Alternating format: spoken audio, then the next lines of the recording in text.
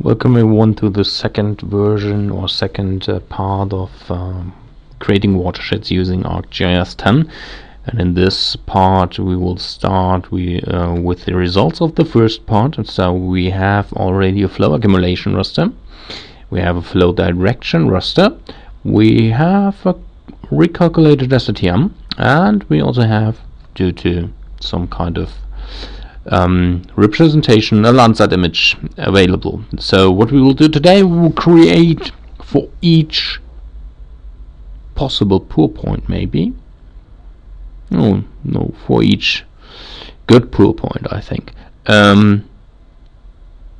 representing watershed represented by a polygon. And we will also create not only flow accumulation raster types, but also auto calculated streams. So just stay with me. What we will need for this purpose is a tool called ArcHydroTools, and this is available on an FTP server from Esri. I will type this into the comment section of that video. There's a final version. You should always stick with something called final, and this is archhydrotools.msi. Just download that, install it. Hope everything works fine. Otherwise, I will also present you a link on the installation procedure for ArcHydroTools. And after installation, you will be able to choose in the toolbars the ArcHydroTools. This is already done here, so these are the ArcHydroTools, which is normally it is a little bit bigger. Let's say like this. Well, wait a second, like this.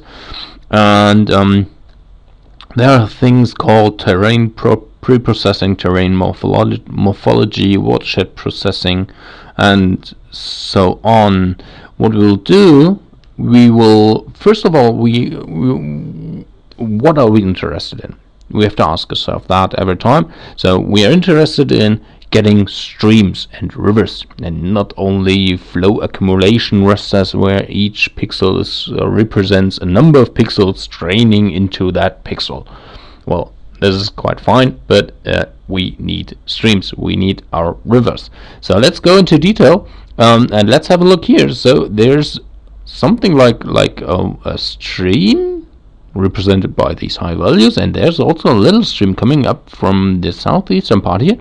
But these are not streams. These are just flow accumulation rasters. So when we will pick the value here, flow accumulation is here 0. So let's go a little bit into detail.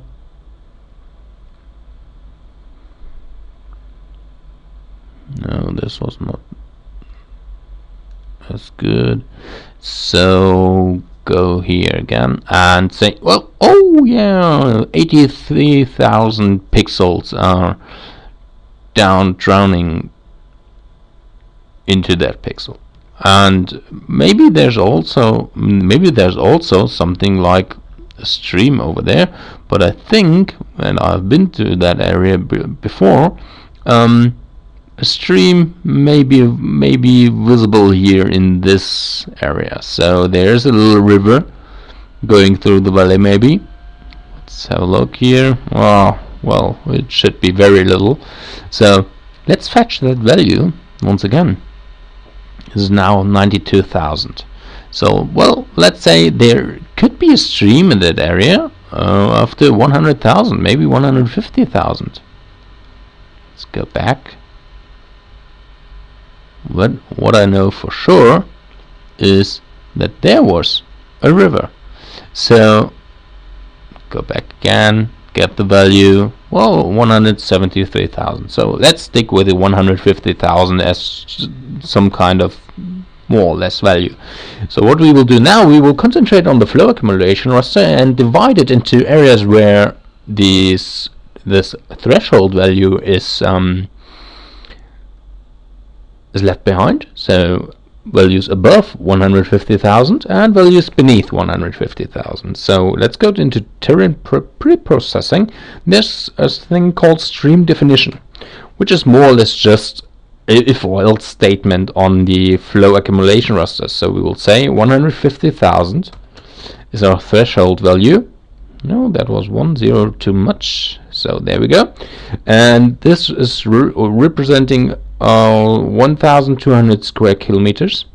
So an area about 30 times 40 kilometers. Yeah, I would like to rewrite that. I've done it prior. And so what is done now is it's just an if else statement. So it says 1, there is a stream, and 0, there's no stream.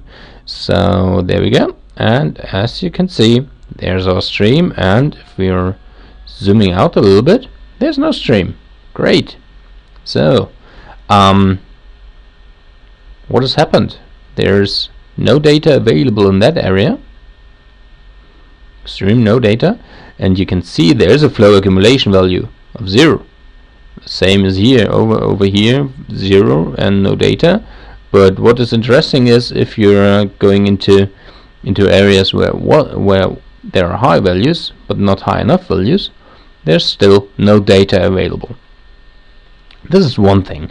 The other thing is you would like to segment it. So if there are two rivers joining each other, then it should be represented maybe by the raster. So it's not only 1 and 1 meeting to 1, maybe 1 and 2 meeting to 3. Something like you have learned in college. So yeah, let's go with that and say terrain preprocessing. There's something like a segmentation, stream segmentation. So we have a flow direction raster grid, we have the stream grid. We don't need a sync watershed grid and sync link grid, but we will create a stream link grid. It's already there. So let's go with that. There's it's very fast, as you can see. Now we have a stream link. Let's have a look here into the details. So each stream is represented by a value. You can see the values. So there are 21 streams in my area, and each stream has a different color due to the color scheme. So you can also have a look on the attribute table. So the numbers of pixels belonging to that stream. So number 1 has 968 pixels. So you get an idea about the length of the stream now. You know that each pixel has 90 meters times 90 meters. So if you know now the numbers of pixels, you know the length of the stream. Let's zoom to that. Now, oh no, you cannot see anything. So let's go into detail once again. So there are the streams now, and what we will do now is we will calculate. No, that's the wrong one. We will calculate something like a catchment grid delineation, because we know now each stream. We can calculate the upslope area for that stream. So we'll use catchment grid delineation. We have a flow direction grid, which is the importance here. We have the link grid, and we'll calculate our catchment grid. So the catchment grid is more or less the whole area, and each pixel will get a number regarding its catchment. So then you have about 21 possible numbers around the DEM. And each pixel is therefore belonging to one watershed. Just take some time. So what we will do now is, or after the calculation process is completed, we will have a look on the catchment grid in our case. So, well, flashy colors. Let's zoom to the whole layer, and there you go. So you're having now the catchments for each area. And so let's go into the detail here. So let's have a look on the Orchon River, which is this system here. There you have it. The Orchon River starts over here We'll make this a little bit visible to us. So transparency is set to 50%, and there we go. So there is this catchment going up through the mountains, and but this is still just raster data. So what we will do now is we will use the catchment polygon processing. Therefore you need just a catchment grid, and you will have a new polygon file after that. And it is not only raster to polygon calculation or processing. It is also a processing of area calculation, and I think shape length, but we will see that in a moment. So there we are. These are the catchments. Let's have a look into the attribute table. So there you have a shape length and a shape area, also a hydro ID and a grid ID, which is the same in this case. So this is really nice to have. So let's zoom to the whole layer, and there are the several catchments. So what you can do now is you can calculate statistics on the area, you can calculate statistics on the shape length, you can join polygons to one catchment grid. So what is possible in our case to reduce the critical size of a catchment to not 150,000 pixels, but maybe 100,000 pixels. So the catchments will be very much smaller, and then you can aggregate afterwards. So you can just join each polygon with another, or merge them to one grid or one catchment. And what is the last thing we will do? We will use the term preprocessing once again to calculate a drainage line. So we have the stream link grid, and there's a flow direction grid, and we will calculate the drainage line. So it is only a line feature or line shapefile, which represents the river afterwards. But nevertheless, it's not only processing of a raster to line feature, but it's also doing some calculation on the length of the feature, I think, and has some information about the stream grid number and some meta information as well. So let's wait for a second.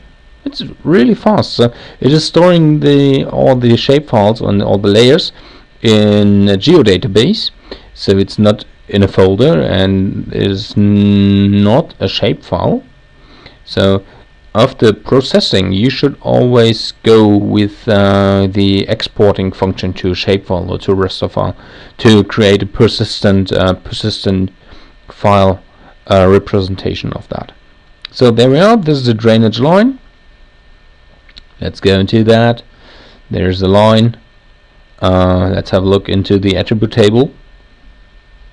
There we are. So the shape polyline, there's the ID value from node to node. So where are the nodes between these grids, which is quite important for what could it be important? Well, for hydraulic calculations afterwards. So where is the river going from which node to another? Then you have a shape length and also the grid ID from the corresponding watershed on catchment. So this is it. So I would like to show you how to export that. So data. It's a little bit lame. Export data. And then just go with all features and say that you would like to use a data frame maybe, and well, these are the lines or the drainage lines dot shape. Yeah, I would like to present it so it's the same, but now we have a shapefile after that. And in the first case there was only water.gdb, so it's also feature data set in the geodatabase, but now we have a distinct file. I hope this was good enough for you guys. Thank you very much for watching, and if you would like to do something for me, maybe just click on some kind of advertisement in the clip. That would be really great from you. It will give me some money afterwards to hold up my tutorials here. In any case, just drop me a line or write a comment, click on I like or something else to promote my videos. I would really appreciate that. Thank you very much for watching. Goodbye.